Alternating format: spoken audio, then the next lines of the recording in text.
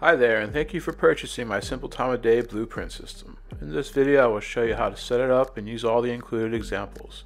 At the end I will show you how to create your own custom logic with it. Let's start from a basic new level. Now first thing you need to do is add the main time of day BP to your level. Now you only need one of these in your level and everything we create will connect to it. Next, on the details panel, enter in the number of real-life seconds you want for one of your game days. There are also a number of other options as well, but for now let's keep everything at default. Now let's start adding in and setting up the examples. First we will work with the sky rotator. Go ahead and drop one in your level, and then over on the details panel select our time of day BP. And now we just need to attach our directional lights to it. We'll go ahead and select the first one as our sun. Now let's create the directional light for the moon. Let's just duplicate this one and tweak some of the settings. Let's rotate the directional light for the sun so we can get a better idea of what we're doing with the moonlight. Okay, that's better, but something's wrong with our sky. This is happening because our directional light is not set up properly with our sky atmosphere. And to fix it, we just need to adjust the atmosphere index to 1, since by default the sun is already slotted in index 0. Much better. Next, we need to get our moon to show up in the sky, and the reason you cannot see it right now is because of the sky sphere. And if we hide it, we can see our moon in the sky just fine. So at this point, if you don't need the sky sphere, you can just go ahead and delete it, but if for some reason you still want to keep it, I'll show you how to fix the default one. Navigate on over to the material for the sky sphere and open it up. And right here is the problem. This material only supports one sky disk. See the index 0 here? This is the slot our sun is in. Now we need to modify this material to also support our moon, and to do so you just need to duplicate these fields. Then add them together and connect it to your emissive color. Then go ahead and select this field and enter 1 as our value, and this reference is the one that we set on our atmosphere index for your moonlight. Go ahead and save your material as something new. Then attach this new material to your sky sphere.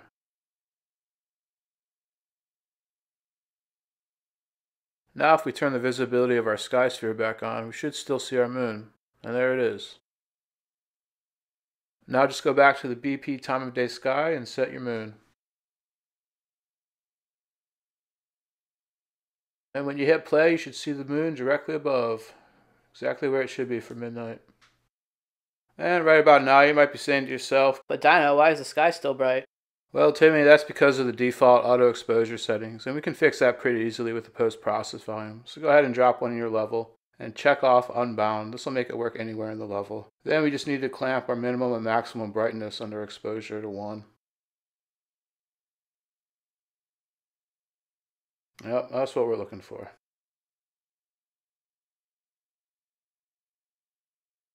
Now if we ramp the speed up to 10x and look at the moon, we can see it ticking across the sky. And that doesn't look very good. And this is because our notify rate is set to 1 second right now. So let's go ahead and set this to 0.1 and see what happens.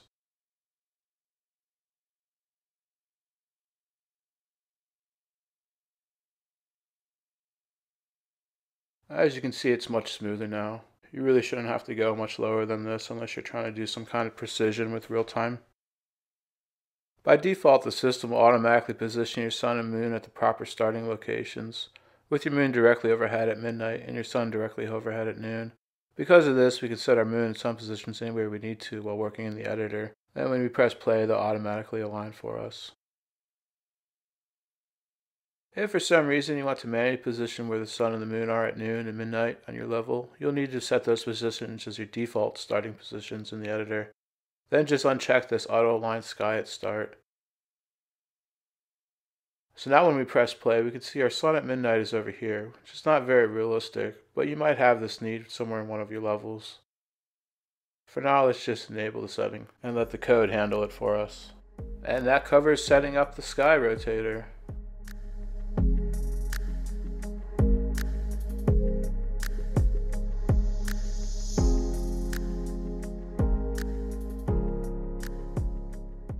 Let's go ahead and move on to the next part. Navigate to the Blueprints folder and drop the BP time of day sounds into your level.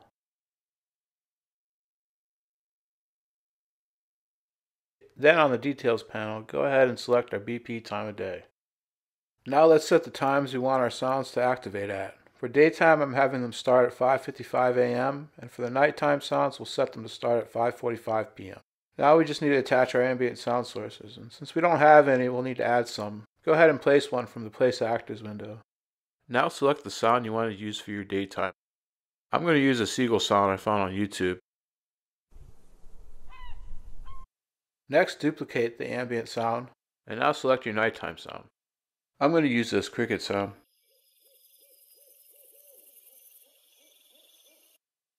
Unfortunately, I don't have permission to distribute these sounds, so you're going to have to find your own. Now if you press play right now, you hear both of them go off at once, which is not what we want. Now we just need to bind our ambient sounds to the time of day sounds BP details panel.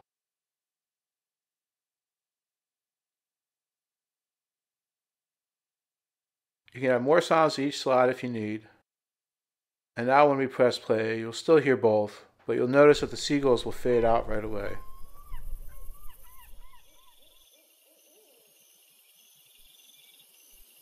And to fix this, we just need to disable the auto activate on both of our ambient sounds. Our code will handle the activation for us instead. Now when we press play, we get the expected behavior. I'll go ahead and ramp up the speed and jump ahead so you can hear the transition at daytime.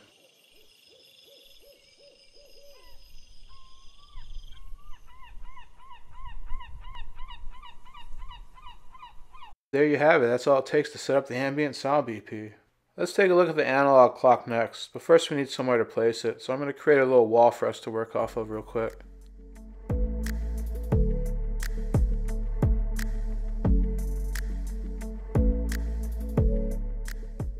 Okay, that looks good. Now let's drop the analog clock on the road and position it on our wall.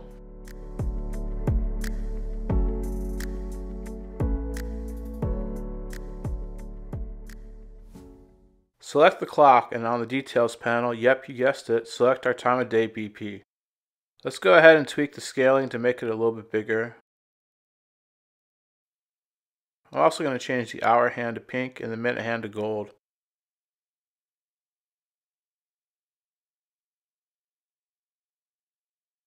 Here's what our analog clock looks like now.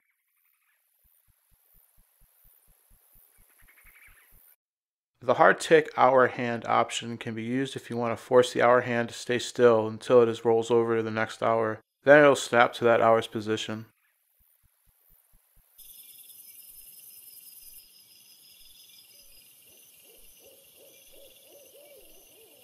By default, this option is off, and with it off, the hour hand will slowly progress smoothly to the next hour.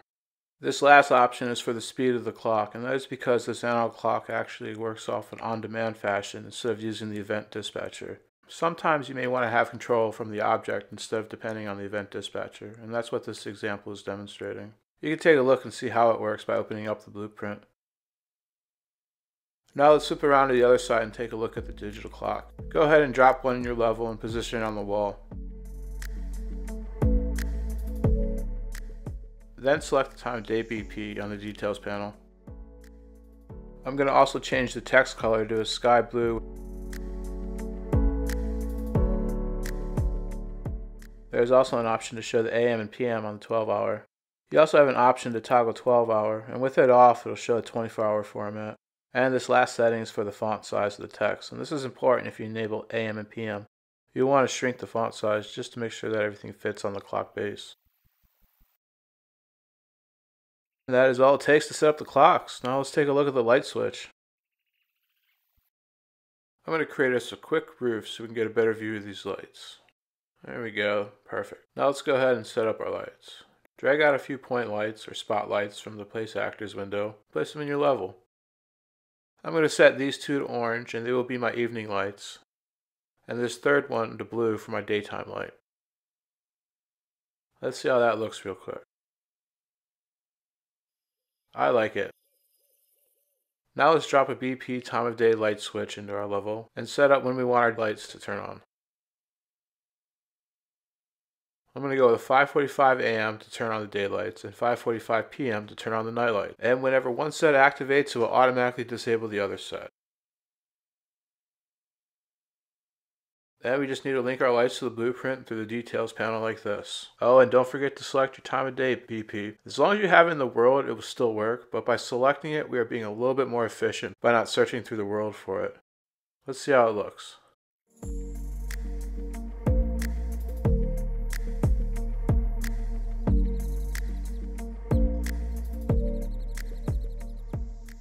Let's move on to the actor spawner now. Go ahead and place the BP time of day simple spawner into your world and use the widget to help you position it. Next, from the details panel, go ahead and select the time of day BP and then add a spawner. Then pick your spawn at time and select the actor you want to spawn. I'm going to go with 1 AM and I'm going to select the little silver ball from the examples folder. Let's see what that looks like.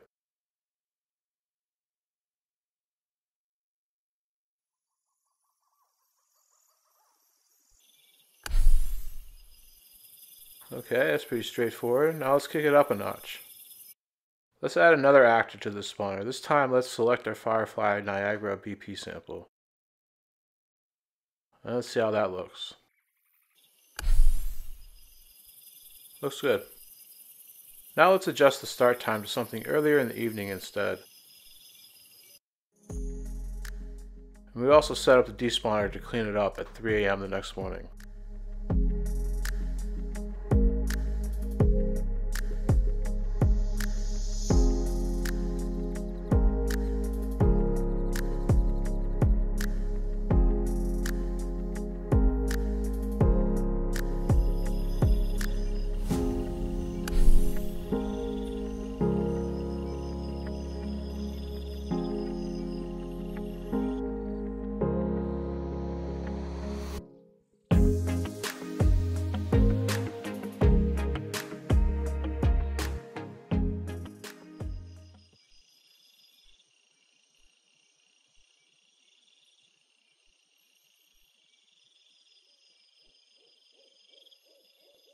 And you can do a lot more. This was just one spawner. If we want to do something else the same location but at a different time, we can just add another spawner to this one.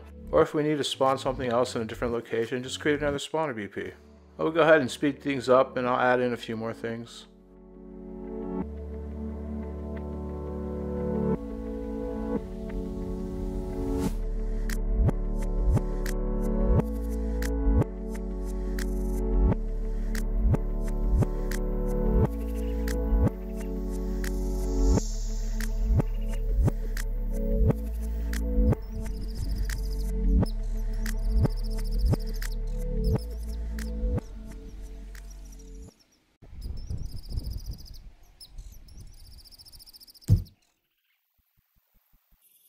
I went ahead and I added a Colorflies Niagara, and I also created another spawner to spawn the pink orb and 3 green cubes. And there you have it, that's a simple spawner. Now this last section will show you how to tap into the time of day BP to create your own time-based logic. And for this example, we'll keep it simple and we'll just print the current timestamp out to the screen. So go ahead and create a new blueprint in the folder and call it BP My Time Event. Next, open it up and go to the event graph.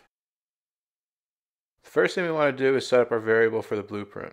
So go ahead and create a variable, and for the type, search for our BP time of day. And select the first one. Also set it instance editable. Now go ahead and place your blueprint in the world and select your time of day BP. Then return to the event graph and drag out your time of day BP variable.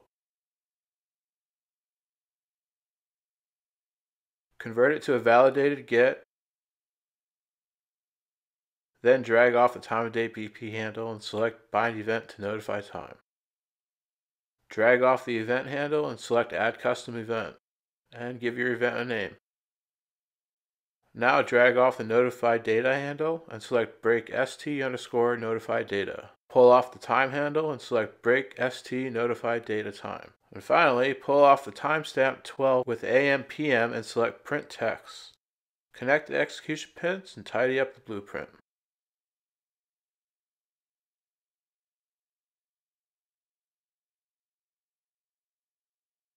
Go ahead and compile and save. and return to your viewport and press play.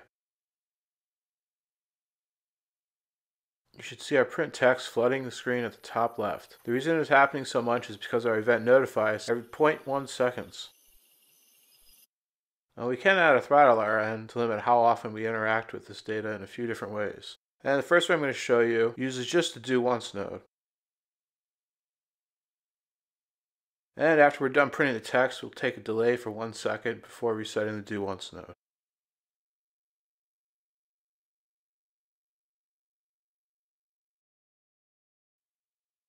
Now watch what happens when we press play. Every 1 second the timestamp appears. Now let's say you only want this to print out once at exactly 1 a.m. each day.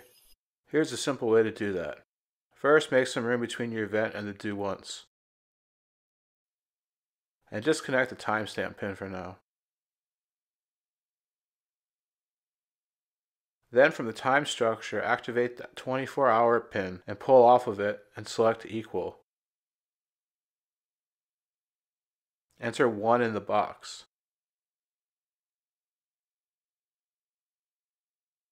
And connect it to the branch. Then lead the execute pin from the true right into the do once. Hook back up the timestamp pin to the print text and remove the delay. Also remove the reroute pins and just run the false execution pin from our branch right into the reset pin on the do once.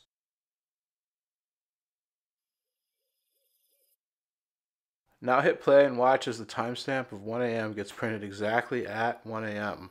and only once.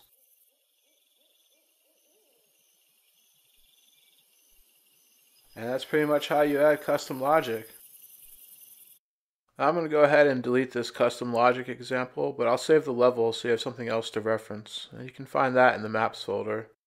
And the last piece that we did not talk about is the UI, and that is included. And you can see exactly how that works just by looking at the blueprint for it. It's pretty similar to the rest of them.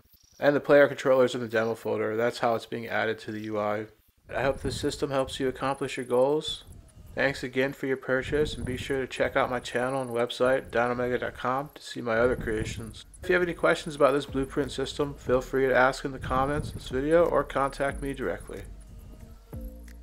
There you have it.